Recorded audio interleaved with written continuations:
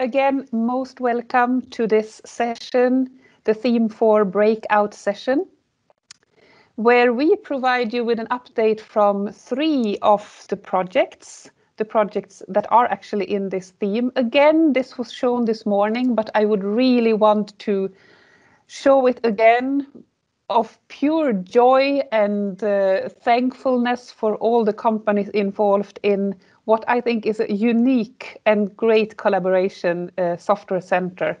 So some companies have been here from the start, as well as some of the universities. And then over these 10 years, we have had companies and universities join. And that is, I think, a true privilege for us and for all of us involved to have you with us. And we hope for many more good years. The agenda for this session is the following. So I will present what is referred to as Project 5, accelerating digitalization through data. Then we have another Project 9, which is also me presenting more on the ecosystem dimension. Then we have Erik Knaus, who will join us and present RE for requirements engineering for large-scale agile systems development.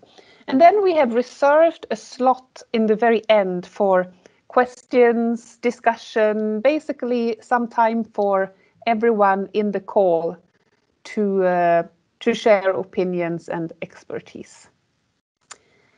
I do see that we have people in the lobby, and my question to you is if you can also see them in the lobby and if people could help me admit them. Yes, no problem. Thank you so much, Martin. Thanks a lot. Then I can just continue and run the slide. So if I start then with the project number 5, accelerating digitalization through data.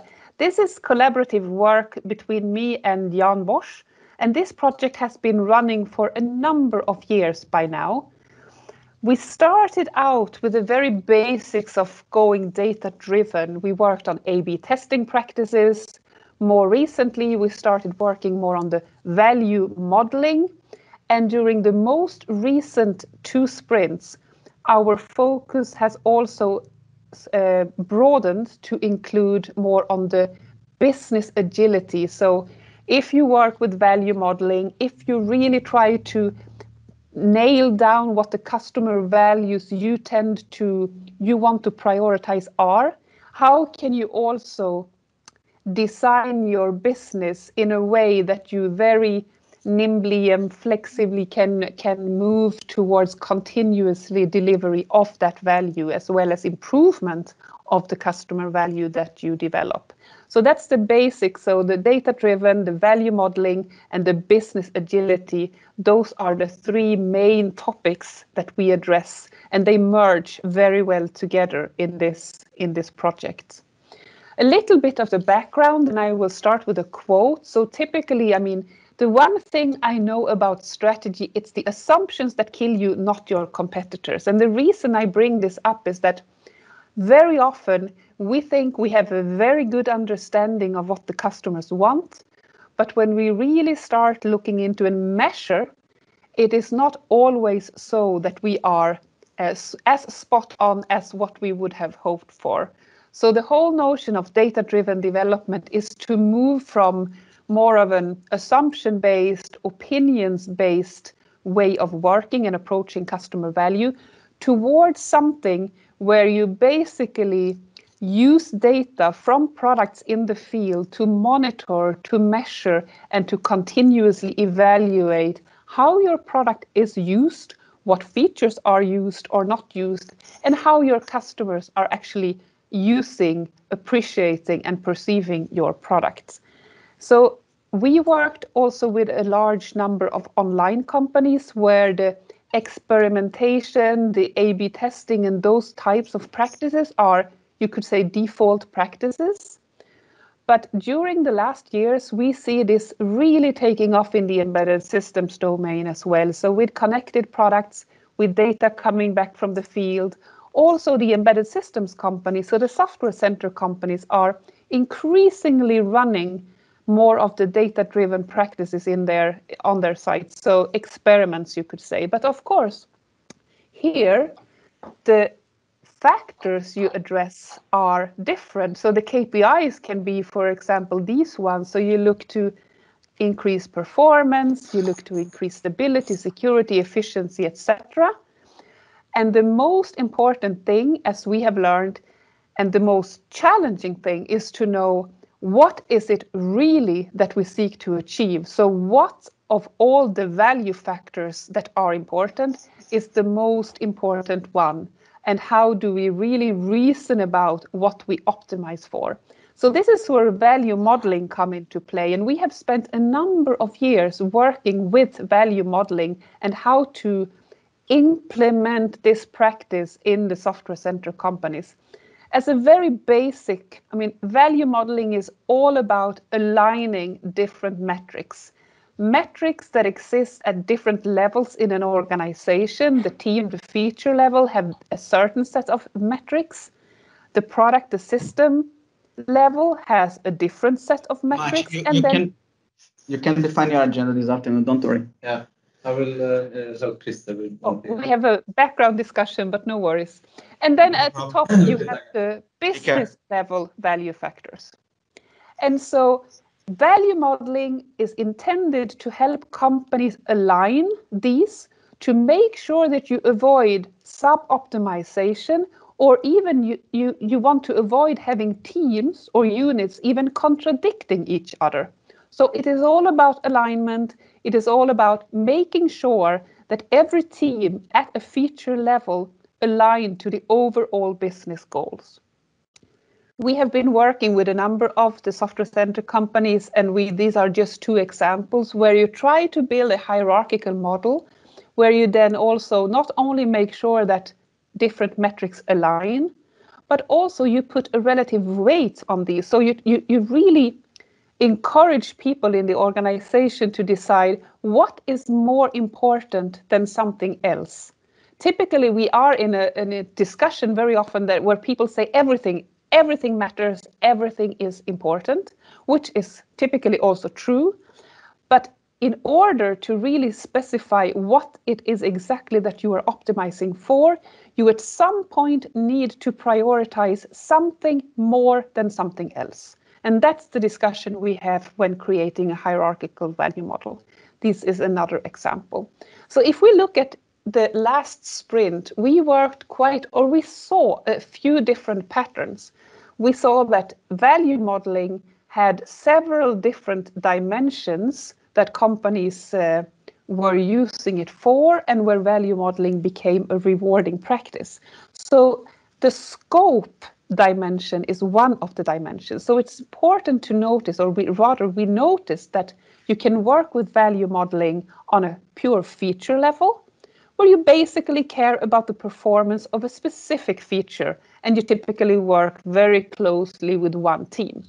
Then there is a system or a subsystem scope of value modeling, where you then broaden the scope a little bit. And in the slide here, you see a few examples of the typical metrics. These are just examples, but these are a few of the metrics that we see companies use on these different levels, or within these different scopes, you could say. And then there is the portfolio, the company, the customer, and even an ecosystem scope of value modeling. An interesting thing to note, in our recent work, we see that many companies are now starting to look more into the customer scope. So what you want is then to learn, what is it that my customer regard as the most important KPIs for his business? And then you want to make sure that you as a company help the customer fulfill the customer KPIs. So that's quite an interesting, and one of the examples here is from the truck business, where, for example, the truck companies in Software Center look into how can we, as a truck developer, providing company, make sure to fulfill on-time delivery for our customers. So that's just one example. Then we see the purpose of value modeling taking many different shapes. So, for example, and as a start, companies typically use value modeling more for exploratory purposes. You have data available, You want to basically experiment with the data you have to create an understanding of something that already happened.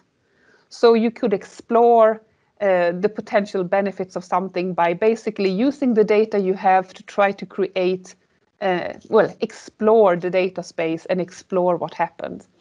When you have done a bit of exploration, typically the companies start to develop a descriptive model. You use your historical data.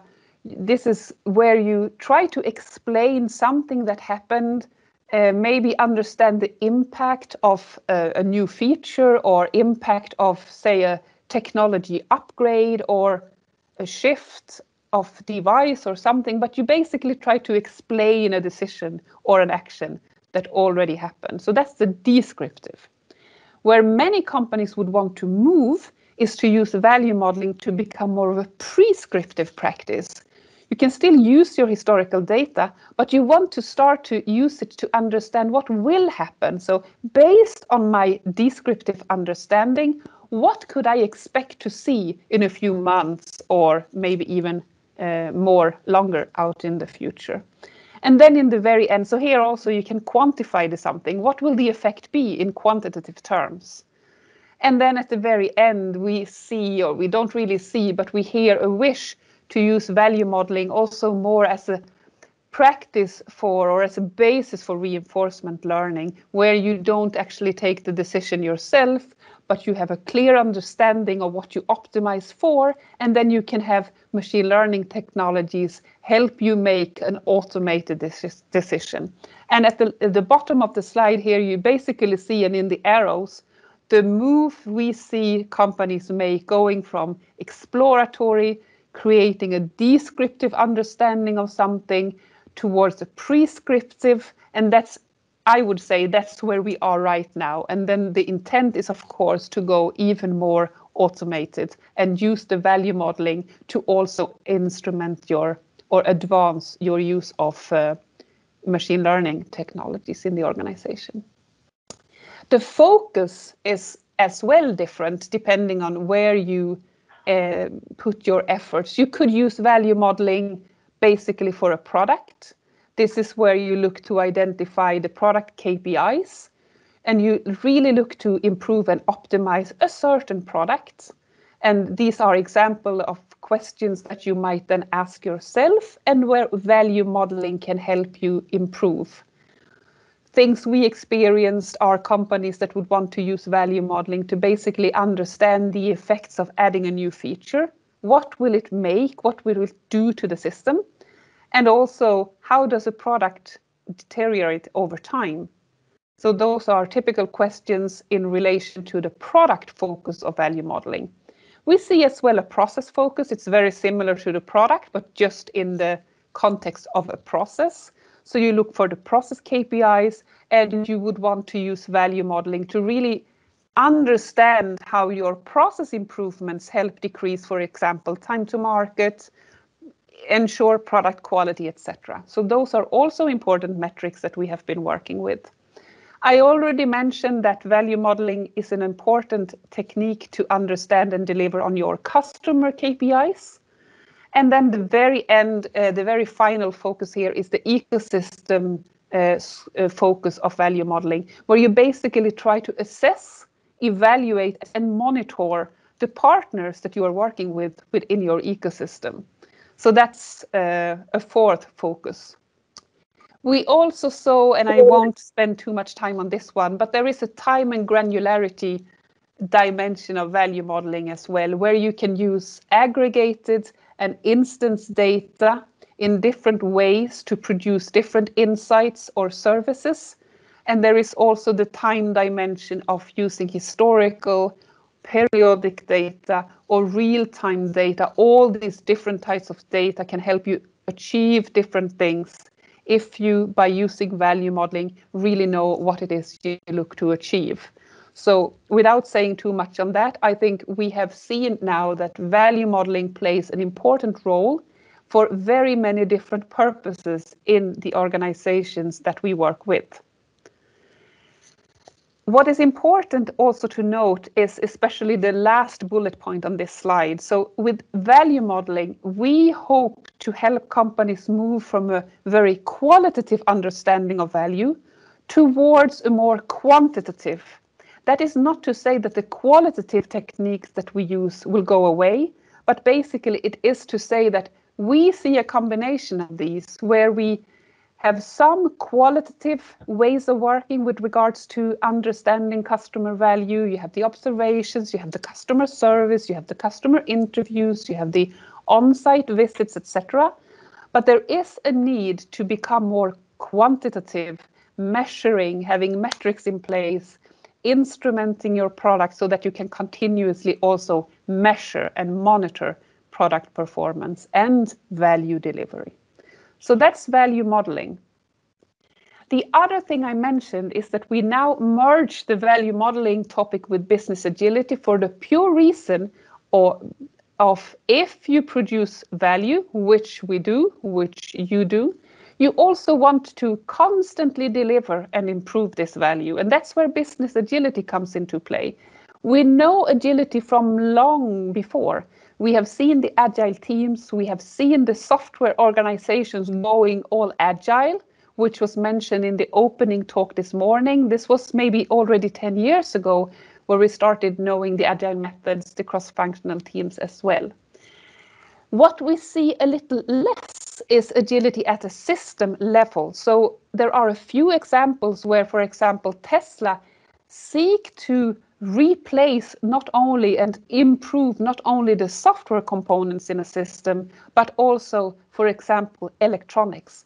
And the ability to upgrade and continuously improve also the non-software parts of a system is, of course, critical for business agility, but something we don't see that much of yet.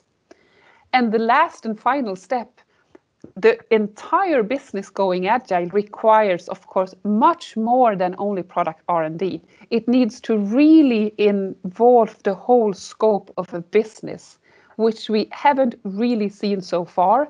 We see all kinds of examples of scaling agile, but it seems to still be really difficult to go beyond DevOps. And that's why we have started talking about Business Agility 2.0 as something where we address not only the software parts of an organization or a system, but the entire scope, which means software, electronics, mechanics, but also the new digital technologies, data and AI. That's Business Agility 2.0. I won't go into the previous, like the traditional, what we used to know as agile. That's the software agility part that we already know and where the agile teams in the R&D organization work quite well. But what we want to see is to extend the software agility to the other parts of the organization. And to do this, we need to understand that the most important thing is to think about customer value has to be delivered on a continuous basis. We are in a dynamic environment, and we really need to think about business effectiveness rather than pure R&D efficiency. And that's where our concept come into play. And we talk about every role and every function at all levels need to be able to continuously evaluate, continuously monitor, learn and adjust, and continuously improve and optimize. And to be able to do this, you need data-driven practices. You need more of the experimentation-based practices, and you need to be able to produce and also deliver value on a continuous basis, which means typically you complement your business model with a continuous, more service-oriented business model. So with Business Agility 2.0, we say that you need 4 things. We need to then identify the optimal level of agility for each technology. These are different, and we need to find the optimal one for each of the technologies. You need to shorten all feedback loops at all levels. Even if they won't be the same, they can all be shortened. As I said, you typically need to complement your transactional business models with continuous business models. And you need to make sure that whatever slow cycle you have, that cycle does not hinder the faster ones. So basically, the business agility will then, we think of it as including all of there is the potential to include all of the technologies in a system in a more agility ways of working concept. But we need to find the ways to do what I just mentioned, identify the feedback loops, identify the levels of improvement, etc., for each of the technologies. And in our most recent work, we have spent quite some effort in talking our ways through and trying to understand how to move from software to systems agility. And this includes understanding how do we assess the length of different deployment cycles? How do we understand and determine the optimal release frequency? And how can we use data from the faster cycles to help us improve the slower ones? And in the last bullet point here, that is, I think, the most important thing that we worked on. How do we ensure that the value we generate, for example, with developing new features, is higher than the costs involved in development of this new functionality? And we reasoned our ways through this with a number of the software center companies. And these are a few of the key factors that we identified as important for value capture. We have the customer value. That's how the customer perceives the functionality and what it is basically worth to a customer. Then, as a company, as a development company, you need to be able to capture a percentage of this. Otherwise, you develop something that is valuable to a customer, but it doesn't pay off for your own organization. So there is a value capture percentage as well as one of the key factors. There is a development cost, the R&D, the cost of agile teams. So basically the development cost involved in a product or a service. And then you have all kinds of manufacturing, distribution, and maybe installation costs. These might, of course, vary depending on company and context, but there are a number of costs associated with development of new functionality. And then for some safety critical system functionalities, of course, there is a very critical then certification cost. These are a few of the ones we found as key. And then based on this, we developed sort of a generic approach for value capture, you could say a formula. In the middle, you see the basic formula, which is then applicable for the electronics and mechanical parts of a system where you actually have the manufacturing, the development, the installation cost, etc., etc. The one you see in the blue is, for example, then if you talk about reinforcement learning, where you don't have these costs involved because there is no additional cost. These are purely digital products, you could say.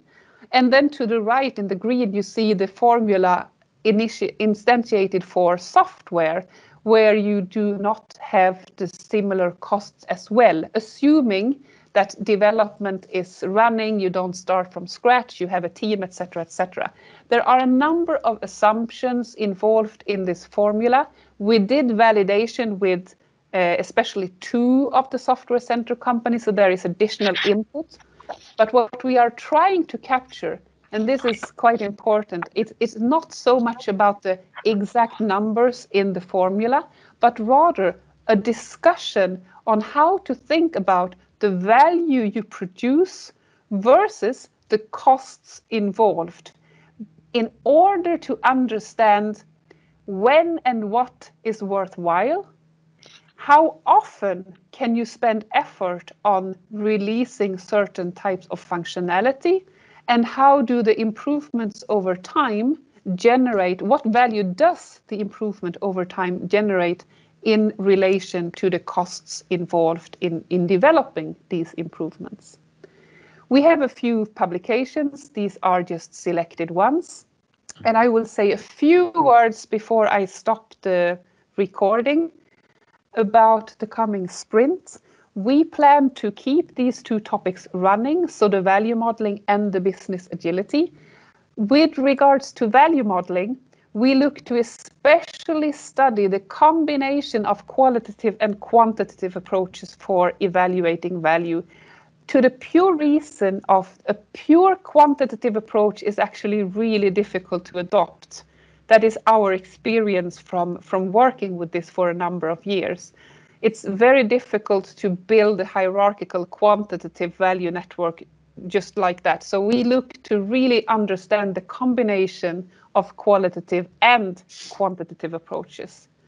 When it comes to business agility, recently we learned from several of the software center companies that what is really interesting is what functionality do we place in the cloud and what functionality do we place on the edge, to make sure that we have the optimal distribution from an agility perspective in relation to the non-software parts as well as the software parts of a system. So that's one. And then another learning from recent work is that I mentioned that typically agile practices are optimized for the software parts of a system, not so much for the non-software. But it is also actually the case that it is not fully understood how to work with the new digital technology such as data and AI in an agile fashion. We know the data ops, we know the ML ops and the several ops, but to continuously work with digital technologies in a DevOps fashion, in an agile fashion, is not fully understood. So we look to include also that in our work.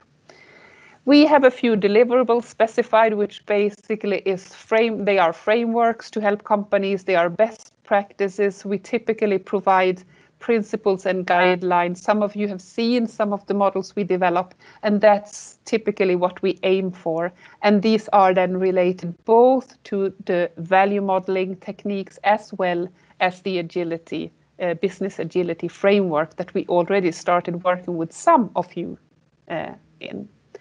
And again, this is me and Jan Bosch, collaborative work. Feel free to contact us on these. This is us. So feel free to reach out if there are any questions.